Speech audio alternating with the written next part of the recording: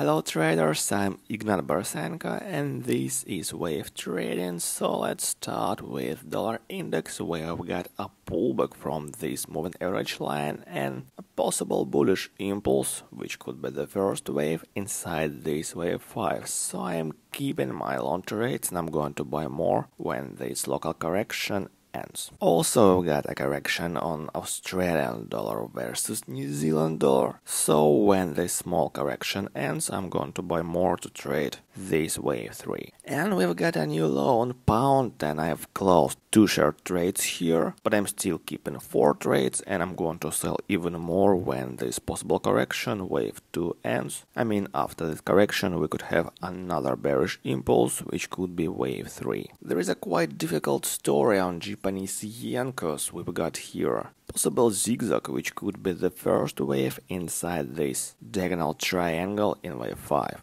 So I'm out of the market until this correction ends and we've got a small bullish impulse somewhere in here. Euro versus pound is rising and it's likely that we have wave 3 inside this wave 3 which is taking place on the 4 hours chart. However, there is another wave count which means we could have here a wedge and this is its upper side and the lower side is here. If so, wave 1 moves here and after pullback from this upper side there will be an opportunity to have a local correction.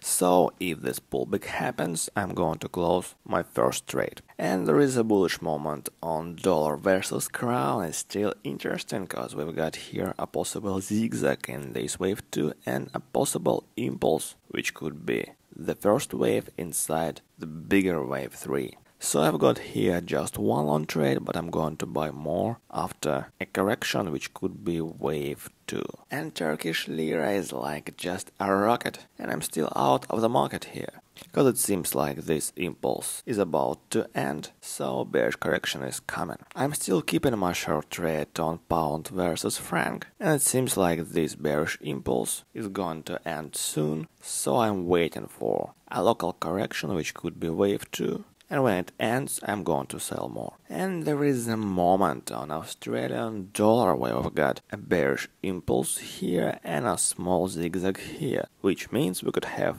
another bearish impulse, which could be wave 3. So I've just opened a short trade with a quite small stop loss, about 15 pips. And if we see here a bearish impulse, which could be the first wave inside this wave 3, I'm going to sell more. But if this correction moves higher, I'll just catch my stop and be out of the market. And I have one long trade on gold, which I opened here when I see a small bullish impulse and a local correction. I'm not going to open more trades here, I'm just waiting for an ending of this wave 5 and when it arrives I'm going to close this trade. And there is a very difficult wave count on oil cause we've got a flat here in wave 2 and a possible another flat here in wave B. So I'm out of the market until we see a small bullish impulse here which could be the first wave inside this wave C. And I've just opened a long trade on Dow cause we've got a triangle here which could be wave 4 and also there is a small bullish impulse which could be the first wave inside this wave 5. So I'm just waiting here for a new high. I still don't have trades on Pepsi shares, but I'm going to buy if we see here a small bullish impulse. I'm still waiting to buy McDonald's, so I'm just waiting when this wave 2 ends and we see a small bullish impulse somewhere in here. I'm keeping my long trade on HSBC and I'm going to close it soon when we have here in wave 5 a complete impulse structure. And Facebook is amazing. We've got a pullback from this moving average line and there is an opportunity to have an extension in the third wave, so I am just waiting for a correction to buy more, and also I'm going to increase my position during this possible wave 3 inside this wave 3. There is a very interesting moment on Apple cause we can have here wave 5